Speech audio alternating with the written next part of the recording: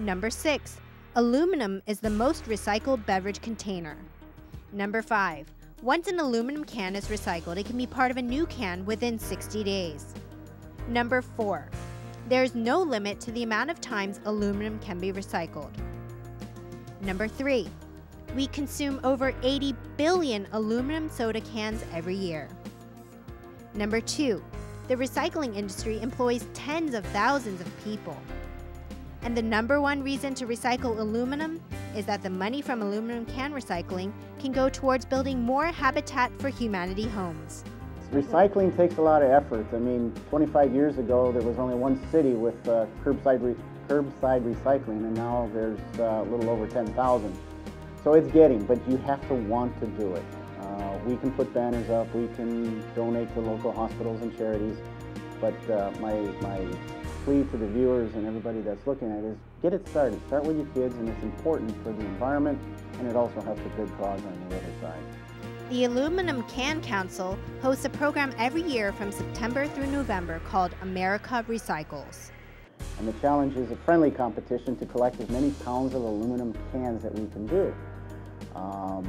Last year alone, we recovered about 500,000 pounds of aluminum, enough to pay $150,000 to donate to local charities. I would like to extend that to the city of Torrance and say, why don't we, Torrance and the Ball Corporation here in this city of over 40 years, try to make a real dent and a push and get our name on the map as well. And many of its employees, like Hans Bolthausen, have found ways to give back to our community. I started a long time ago on my own with handing out toys for kids. And then a few years back, we started getting recycled containers here, and I suggested we buy toys for kids and hand it out to, we handed out for the last few years to Loma Linda Children's Hospital.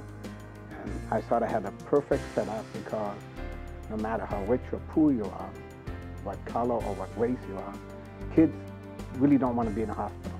And when they get a toy, you know, it really makes them great, you know, and I think that's a great feeling. You know, with my work schedule at Ball, we work a 3-3 schedule, 3 on, 3 off, so I have time off, and that's, so I like to donate my time at the hospital as through the chaplain staff, and I'm part of the staff there, and as a minister, ministering to the people at Harbor UCLA. And as Ball continues to grow and give back to the community, Assistant Plant Manager Mark Story tells us what he hopes the future holds for this company. You know, we started out, you know, the brothers started out, and we had the wooden jacket, and we went up, we had the glass division, which we still have the rights to, but we've sold that off, and now, you know, our aerospace division, what they're doing, the plastics division with the PET bottles and everything. Aluminum cans are going into, you know, specialty cans, smaller cans, bigger cans, more for the money. In our food group, you know, we've just added some newer plants into that, and aerosol division, and everything's going well there. So I see us still going, you know, up and into the future, and, you know, from number 2 to number 1 in the world. Well, that's all the time we had for today's show. I hope you enjoyed our visit to the Ball Corporation. Remember, if you have a business, or if you know of a business you think should be featured on the next episode, send an email to commonsense@tornet.com. Please be sure to tune in next time when we feature another Torrance company on Common Sense.